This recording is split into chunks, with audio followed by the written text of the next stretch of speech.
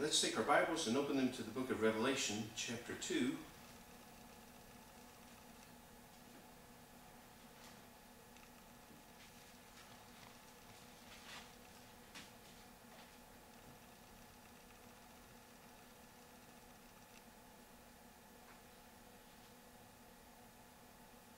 And let's look at, start in verse 14 here.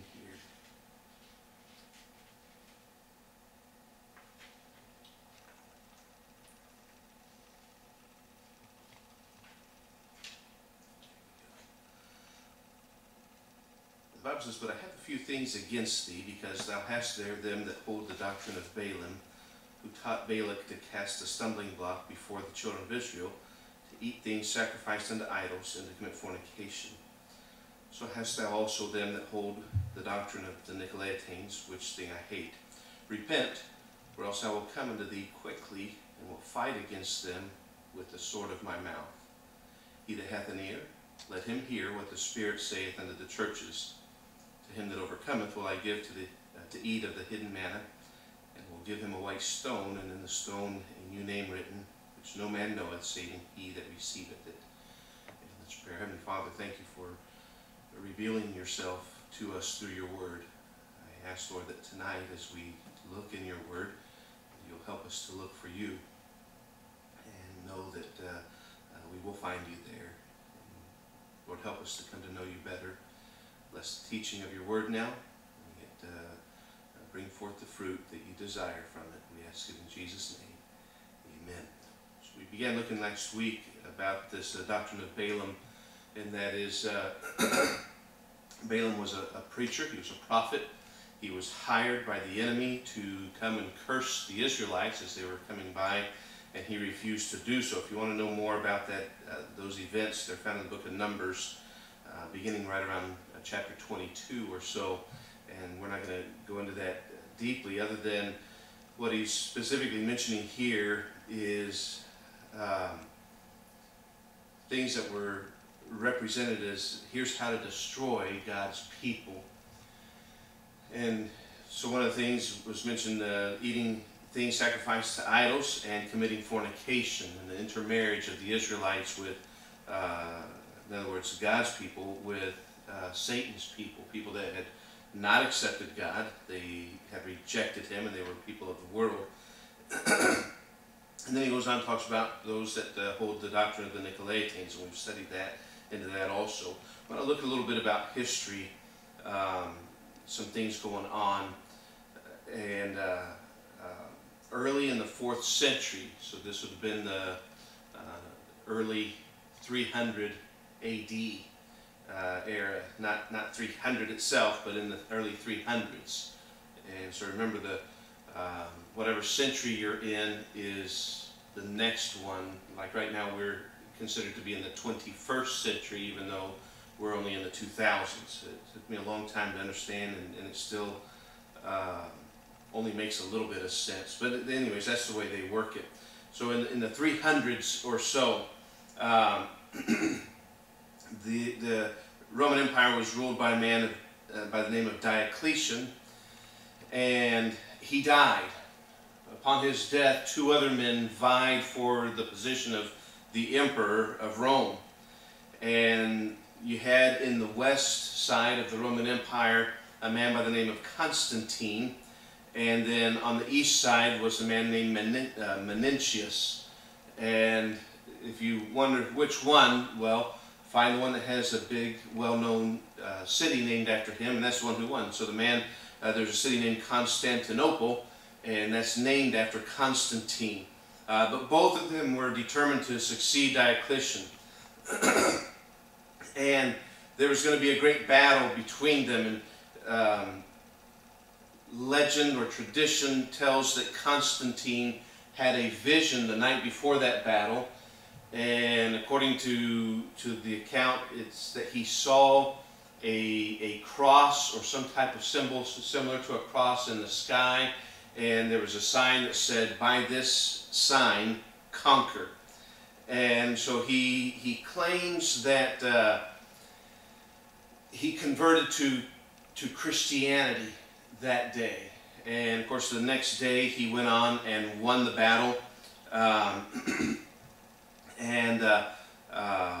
Really what took place is he bargained with Satan to join or to declare and I'm going to put the word Christianity in air quotes there, to be the official religion of the Roman Empire if he won the battle. And of course from history we know that he did win the battle. He declared himself a Christian. Christian leaders were invited to witness the wholesale baptism of entire regiments of his army. Hundreds and thousands of men just being baptized with no conversion internally. What had happened is there was a lot of false religion that had crept into Christianity by this point. And one of the teachings that had crept in was the teaching of, in fact, it was before Constantine, long before Constantine. It's addressed by the Apostle Peter. But the false doctrine of the need to be baptized to go to heaven. And there's a group that still teaches that, well, there's a few different religions that teach that, and Roman Catholicism is one of them. Another big one that teaches it is the Church of Christ, and they teach that without baptism you can't go to heaven. And the big problem with that is it's not what Jesus taught. And so if we're gonna concern ourselves with the truth that Jesus taught, then we have to look into the Bible. And Jesus looked at the thief on the cross next to him and he said, "Today thou shalt be with me in paradise." Well, that man never had been baptized. In fact, he had never been saved until that very day, within the last few minutes or hour or so. And so he had just come to know Jesus as Savior and never had a chance to be baptized. He died without ever being baptized. And yet Jesus said to him specifically that very day he'd be with him in heaven. And people will say, well, that was still the Old Testament era. That's a common argument. That was Old Testament time, and baptism wasn't necessary in the Old Testament time. It's just in the New Testament time. Well, the New Testament, we would say, began upon the death of Jesus. That's when a testament takes effect. Your last will and testament takes effect when you die. And we know that Jesus died before the thief on the cross. When they came, because the day was waning, and they needed to get the bodies off of the crosses because there was an extra Sabbath that week, and they're not allowed to touch a dead body once that Sabbath begins. Keep in mind the day for the Jew in that day and time began at 6 o'clock in the evening, and so they had to have these people down off the cross and interred before 6 o'clock. And so they needed to hurry up the process. They couldn't just let them die naturally on the cross the way they normally would. So they broke the legs of the two malefactors, the man on the right and the man on the left of Jesus. They broke their legs. Now, there was a prophecy that the Savior would not have any bones broken. And so when they came to Jesus, they stuck a spear in his side, and we know that water and blood came out, and they knew by that he's already dead. We don't need to break his leg. So he died, which would have put us into the New Testament era. And so this man that had called out unto him for salvation on the cross is still alive, and now he's in the New Testament era, and still went to heaven, and he's still there some 2,000 plus years later.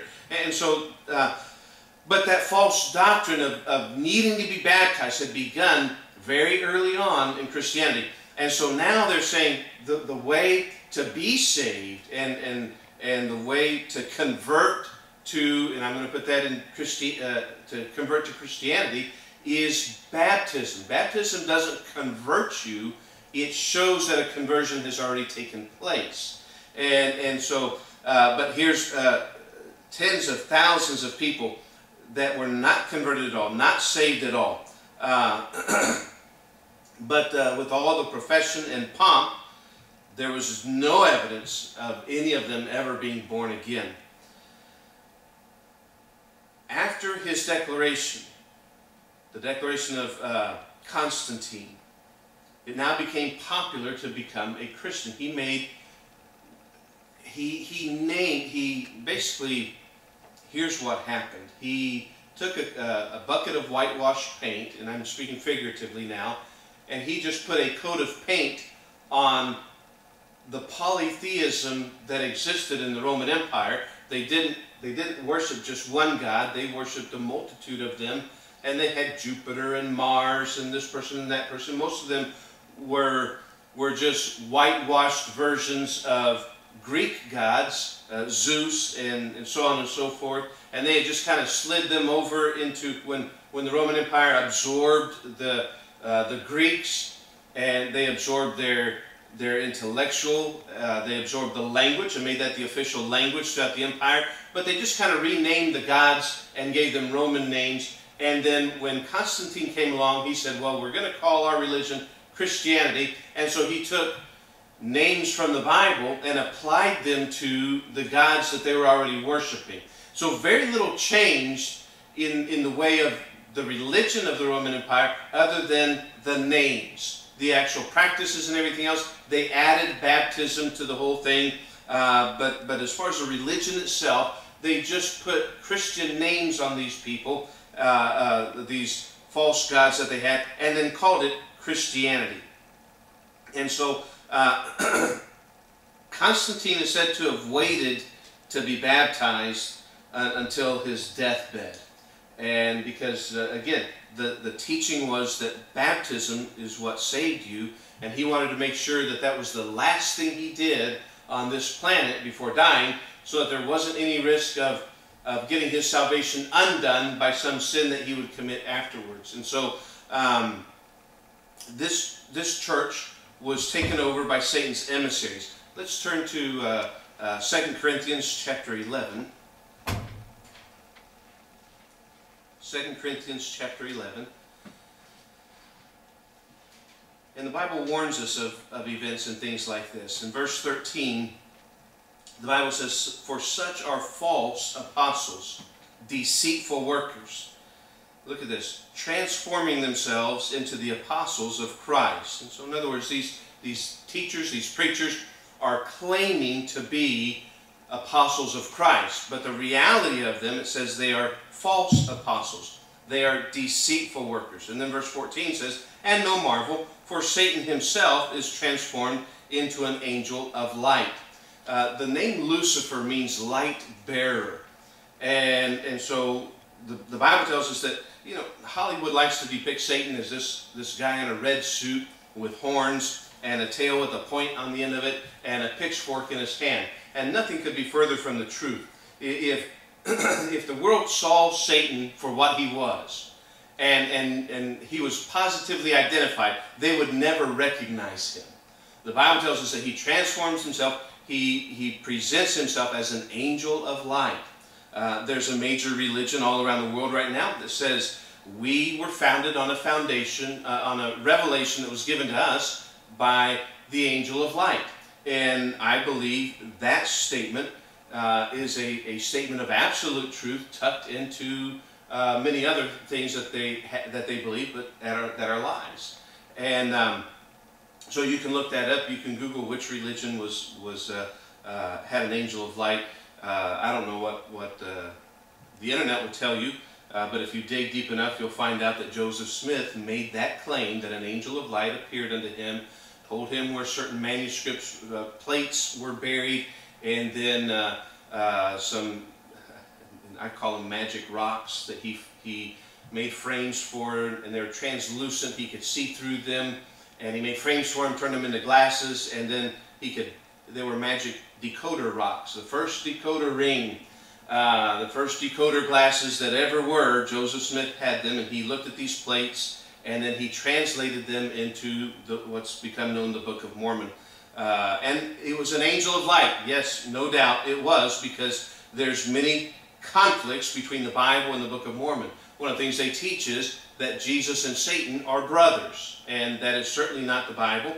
The Bible says Jesus is the Son of God. Satan is a created being, and who rejected his position and tried to take over heaven and exalted himself before God and was cast out. Now, this idea, this combining false religion and Christianity is what took place in Pergamos, and it was taking place in God's church in Pergamos. And so he comes to John and he says, I want you to write a letter to the pastor at that church. And he says, I know there's some good things you've been doing. He said, but there's a few things I have against you.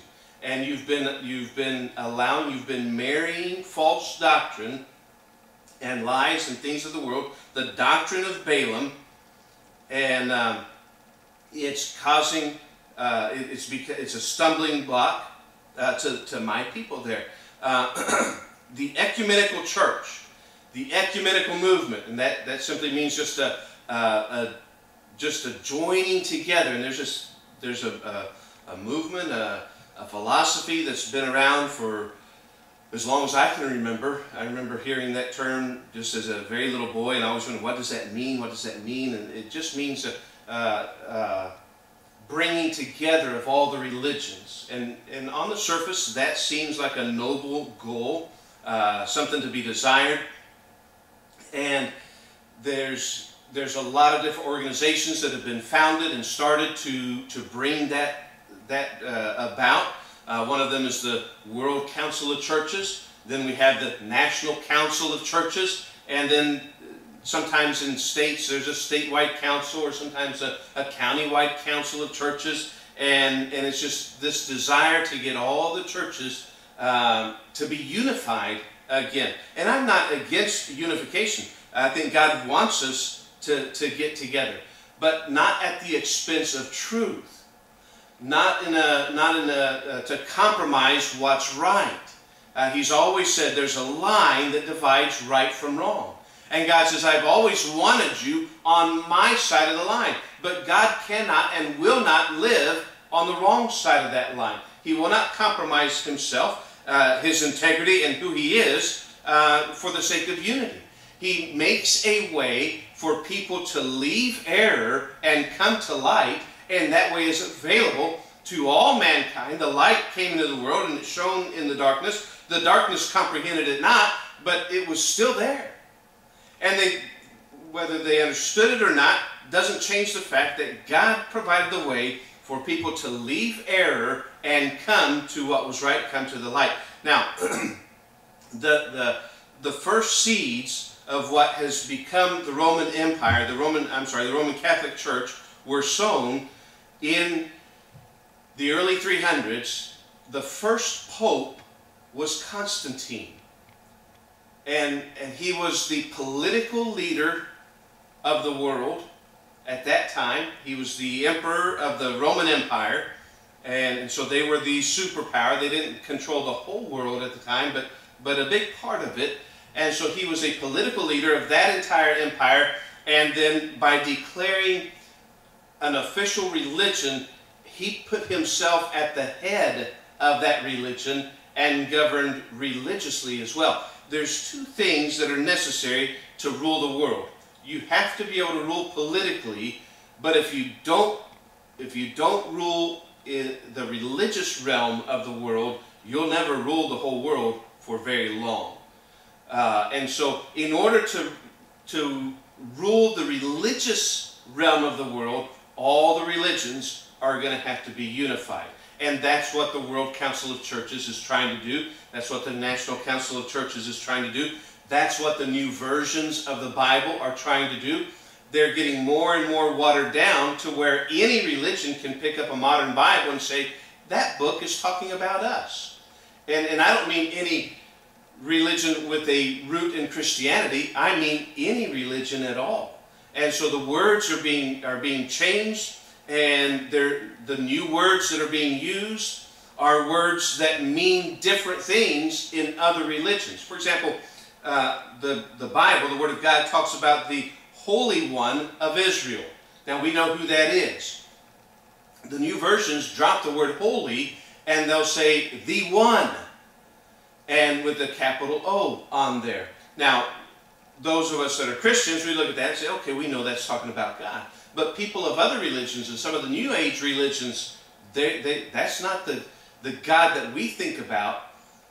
they have a term, the One, and it means something different than what the Holy One means. But see, that New Bible Version incorporates their teaching and their theology into it, and it's completely unknown to those that are Christians, because to us it means something different. And that little bit of change isn't enough for us to say, well, that's a big change. We say, well, that's just something minor, no big deal. But it is a big deal because it's not something minor. Words have meaning. So the Roman Church claims to be of divine origin, but actually its deeds and doctrines are hated by Christ. They teach there is a different way to heaven outside of Jesus. They teach there's 7 things you have to do, that you have to perform to get into heaven. And of course, one of them is baptism. One of them is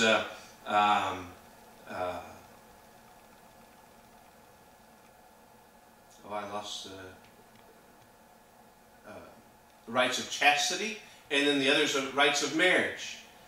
And so many of them are self-contradictory. You can't possibly keep all 7 of these, and it's by design. So since you can't possibly keep all 7 of these, then through their own teaching, you can't get yourself into heaven. You have to go to a waiting place until enough of your family spends enough money in the church for them to have enough masses for you to get you out of purgatory and over that last hump and on into heaven. It's just one false doctrine, one lie after another, after another, after another, after another. And today, the world is so ready to accept the Roman Pope and be subject unto him, and he's moving their church even more and more deeper into the world than it ever was before. I should say more openly so. They're not separated. They're not dedicated to Jesus and his true doctrine. The church members are not a peculiar people. You'd be hard-pressed to know them from anybody who did not claim Christianity in the way that they live. They're not transformed daily by the renewing of the mind. They don't refrain from the appearance of evil. They're not casting off an unequal yoke, and they're not coming out from among the worldliness and being separate. Nothing besets a church like the word tolerance. So we've got to be more tolerant. We've got to be so tolerant. If you'll read through the book of 1 Corinthians, you'll find the church of Corinth was known for its tolerance. And it was one of the most worldly churches that we find in the New Testament. And there was so much that had to be corrected there. Here, Jesus is addressing the church in Pergamos, and he mentions a couple things that they need to address, and just within a verse or two, and then he moves on to somebody else. We have an entire book called 1 Corinthians where God is saying, all right, Christians at Corinth, my church at Corinth, there's a whole lot you need to address. And a lot of it had to do with and that word tolerance is such a misused word, but them tolerating or putting up with, and not just putting up with, but even accepting and adopting the practices from the world into their own church, and then going beyond what even the world was doing. It's the sin of laxity, and it's allowing a condition to exist that God looks at and says, that needs corrected. That needs corrected. See, our attitude towards evil is to be one of hatred. Now, not that we should hate people, but I'm talking about evil deeds. I'm talking about we should hate sin. We should hate wrongdoing. I like what John R. Rice's wife said. She said, teach your children to hate sin, because if you don't, they're going to want to try it as they get older. And they'll have an appetite for it, and they're going to want to get a taste of it. And it's not that we're supposed to put up with it and get along with it. We're supposed to abhor it. We need to remember that a little leaven leaveneth the whole lump. And that's what had been forgotten in the church at Pergamos. These false teachings, these false doctrines had crept in, and the pastor had failed to stand up and say, that's wrong, and we're not going to have that teaching here. And it had not been addressed. And so Pergamos churches are not going to experience a revival until they repent of their laxity in their tolerance. In fact, in verse 16, back in Revelation 2, the verse starts with that word, repent, or else. And what a sharp command is found there. It's not a command to the unsaved. It's a command to the Christians, to the members of that church, and a command to its pastor. And if we allow sin and wickedness to remain in the church house, in the church family, then there's no hope for any revival.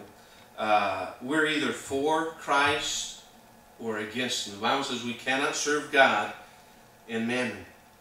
We cannot have and we cannot serve two masters. It's always been fatal for a church to be identified with the world or allowed to be governed by the state.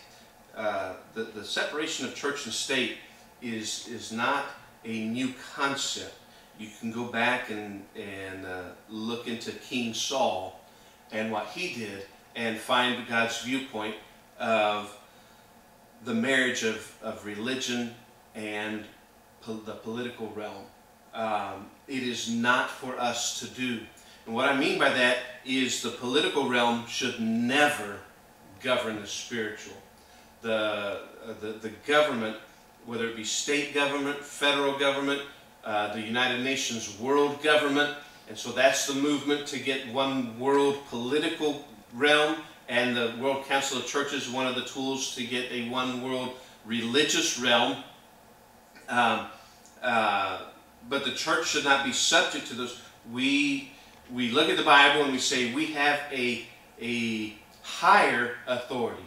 The authority under which we exist is commanded by somebody higher up than the President of the United States, or the leader of the United Nations, or the leader of NATO even. The question comes down to, is Christ the Lord of your life?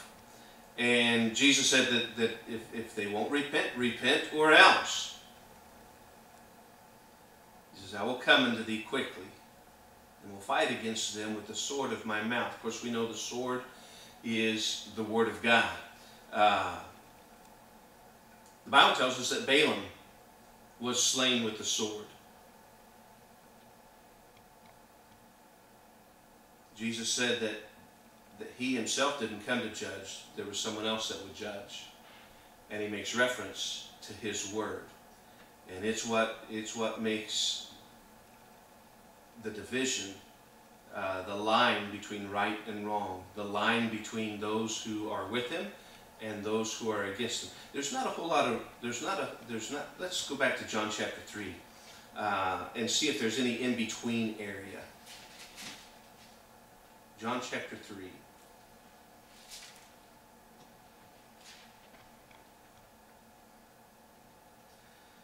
And of course, a very famous verse, verse 16. For God so loved the world that he gave his only begotten Son, that whosoever believeth in him should not perish, but have everlasting life. For God sent not his Son into the world to condemn the world, but that the world through him might be saved. He that believeth on him is not condemned, meaning the Son, the only begotten Son. He that believeth on him is not condemned. So he says, here's a way to not be in that category, that group of the condemned. Your faith, your trust has to be completely in Jesus Christ. He says, but he that believeth not is condemned already, because he hath not believed in the name of the only begotten Son of God. He said it's as simple as this. It's yes or no. There's not an in-between. It's right or wrong. There's not a gray area. It's very black or white. He says you're either going to heaven or you're going to hell. This, verse 19, and this is the condemnation, that light is come into the world. So he says it's not that the world didn't have a light. It's not that they were never exposed to what was right. It's not that they didn't know. It's not that they never had a chance or never had an opportunity. He said because light did come into the world. And what happened? Men loved darkness rather than light, because their deeds were evil.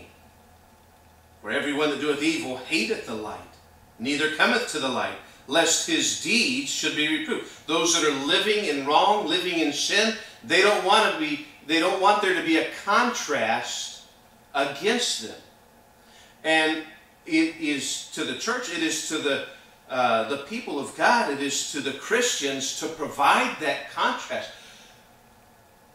People might say, you know, I've asked some people, I said, who's the light? And oh, Jesus is the light. Jesus is light. And while he was here, Jesus was the light. But Jesus looked at his disciples and he told them, and we today that are saved, we're to be in that group, we're his disciples. And he said, ye are the light of the world. And he said, a city that's set on a hill cannot be hidden. So he said, don't hide yourself. You need to be up where you can be seen. If somebody's a Christian, people around them ought to know it. There ought to be something in their life where they're living in a different way. See what had happened in Pergamos is they were Christians, but they had allowed the world to govern the way they lived. Instead of letting God govern, they had allowed people to come in and teach them that things were okay, that, hey, fornication's all right, and you know, having a relationship with idols, false gods, and bowing down to them, and courting them. There's nothing really wrong with that. There's nothing to it. And so there was false doctrines that had come in. And they were bowing down to those things or yielding themselves to those things. And God said, that's not what I want. That's not what I want. Verse 21 here in John 3 says, but he that doeth truth cometh to the light, that his deeds may be made manifest, that they are wrought in God.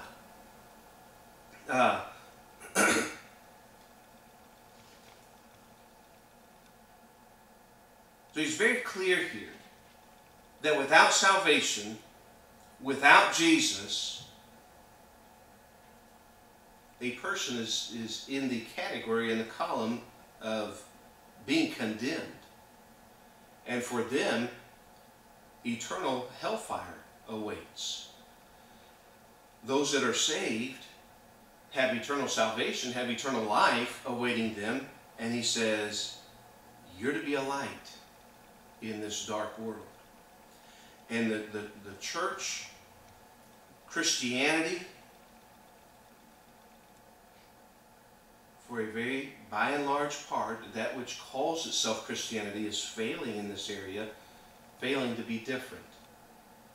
There are preachers, there's even missionaries, and if you were to go into their homes, you'd find alcohol in their cabinets. Not just something to cook with, and not just something to put on a scrape, not rubbing out. I'm talking about liquor.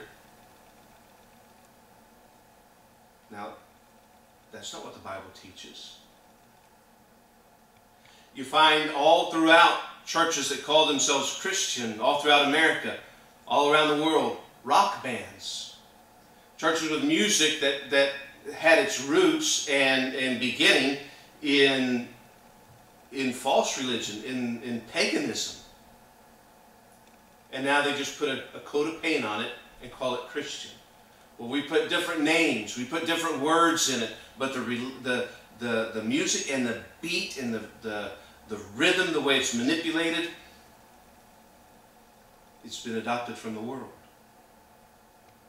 And God has a desire, and he says, repent, or else I will come unto thee quickly, and will fight against them with the sword of my mouth. He said that false doctrine, here's how it's dealt with. We open up the Bible, and we proclaim the truth. And so the fight that is fought is not a physical fight. It is a fight of truth against lie, good against evil in that realm. He said, I will come unto thee. Repent, or else I will come unto thee quickly and will fight against them. God wants there to be a clear difference between his people. Listen, think about this for a little bit. If you're unsaved and you know it, deep down what you're looking for is hope. That's what you're looking for. You're hoping that there's another way. You're hoping that there's something else, there's something more, there's something that will deliver you from the despair that you live in. And along comes this group called Christianity. And they claim to have that hope. And so you begin to look at the members of Christianity and you see they are in the same boat I'm in. Then why would you go to them? But if you look at them and you see, you know what? There is something different about them. There's something real to that claim that they're making. I can see that it has made a true difference in their life. Not just when they're in church on Sunday, and not just when they're in church on Sunday evening, and not, they go Wednesday, but also on Monday, also on Tuesday. I notice it's made a difference in their vocabulary. I notice it's made a difference in their disposition and their outlook on life. I notice that they don't live in a despair and hopelessness. And yes, they have difficulties and they have hard days and everything else, but they face those days and come through them with a different spirit about them. And they are willing, they don't look at the way they're living as being downtrodden and something that's been forced upon them. They're finding freedom in God's way of living. And God desires for us to be a true light in this world. And we can't be a light if we have covered ourselves with the filth and dirt and soot of this world. And so he says to Pergamos, you need to turn away from that. And you need to do it quickly. Or I'm going to come and I'll straighten some things out. Let's stand tonight. We'll close with a word of prayer. Next week, we will get into the church in Thyatira and begin studying the letter that was written to them. Heavenly Father, thank you for your word and for preserving it for us, for making it apropos to where we live today. God, what a miraculous book it truly is. That even after all these years of being given, it still has an effect and is still appropriate. As we leave here tonight, we pray that you take us safely, return us again in safety, and bless the services on Sunday, for we ask it in Jesus' name.